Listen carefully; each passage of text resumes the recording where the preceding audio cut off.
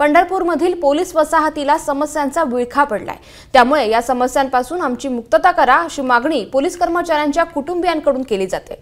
पाहुयात याविषयीचा हा एक खास रिपोर्ट। जीर्ण झालेल्या, मोडकळीस आलेल्या भिंती, जर्जर झालेली कौलारू घरं, बंद पथदिवे, मोडकळीस आलेली ड्रेनेज व्यवस्था, घरांच्या बाजूला वाढलेलं गवत आणि मोकाट जनावरांचा वावर,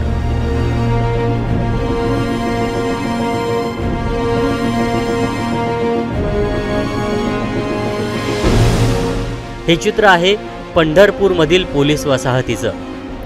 नागरिकांच्या संरक्षणासाठी ऑन ड्युटी 24 तास असलेल्या पोलीस कर्मचाऱ्यांच्या कुटुंबियांना दिवसाचे 24 तास या समस्यांचा सामना करावा लागतो।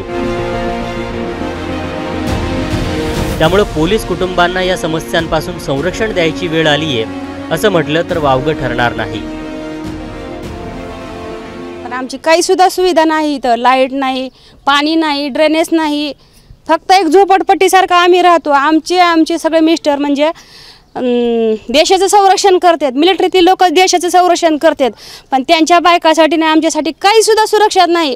सगळं भिंत सगळं फुगलेलं आहे आणि कौलारू नीट नाही, तर सगळं फोडलेलं आहे, सगळं पाऊस आला की सगळं गळते। एक दिवसाड पाणी ती बी नळ नाही व्यवस्थित। मग आमच्या गडी माणसं ड्युटीला गेले तर आम्हाला लाईट नसती घरात व्यवस्थित, आम्हाला नळ नाही घरात व्यवस्थित। मग तुम्ही काय करता आमच्यासाठी? अजिबात स्वच्छता नाही आहे आणि इथं पोलीस स्टेशनचे म्हणजे जे अपघातात वाहनं लागतात ते इथं आणून लावतात।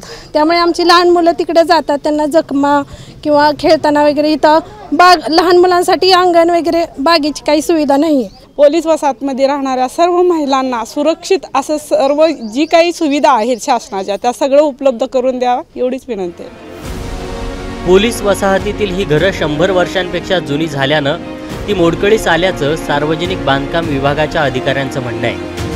त्या तशा लाईफ संपत आलेल्या बिल्डिंग आहेत, सगळ्या संपलेलंच आहे। जवळजवळ 85 म्हणजे झालं, 100 वर्ष होऊन गेली। 1885 म्हणजे 1985लाच 100 वर्ष झाली आणि 1924 म्हणजे या दुसऱ्यालाही 100 वर्ष पूर्ण होत आले। त्यामुळे तसं लाईफ संपलेलं आहे। तरी पण आपण डे टू डे दुरुस्ती करून ते सध्या वापरात आणतोय।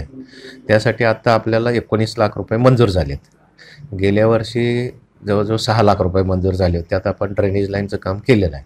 आता 19 लाख मंजूर झालेले आहेत। त्यात पण जे बेसिक ॲम्युनिटीज आहेत, ड्रेनेज, संडास, बाथरूम, दरवाजे, खिडक्या, ह्याची आपण आता दुरुस्ती करणार। तर पोलीस वसाहतीतील समस्या सोडवण्याचे प्रयत्न सुरू असून अत्यंत जुन्या इमारती पाडून नव्या इमारती उभारण्याचा प्रस्तावही असल्याचं वरिष्ठ अधिकाऱ्यांनी म्हटलंय।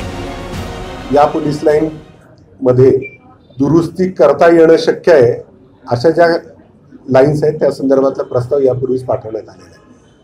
खरं तर या सर्व लाईन आता डिमॉलिश होऊन त्या ठिकाणी नवीन पोलीस लाईनचाही प्रस्ताव देण्यात आलेला आहे आणि त्याला प्रशासकीय मान्यता अशी मिळते। फक्त अंतिम आराखडा मंजुरी करणं आणि त्याला निधी मिळवणं एवढंच बाकी आहे। आता पोलीस कुटुंबियांच्या समस्या लक्षात घेता प्रशासनाकडून त्या सोडवण्यासाठी किती तत्परता दाखवली जाते याकडे सर्वांचं लक्ष लागलंय। या त्रासातून लवकरात लवकर मुक्तता व्हावी अशीच मागणी कुटुंबियांकडून केली जाते।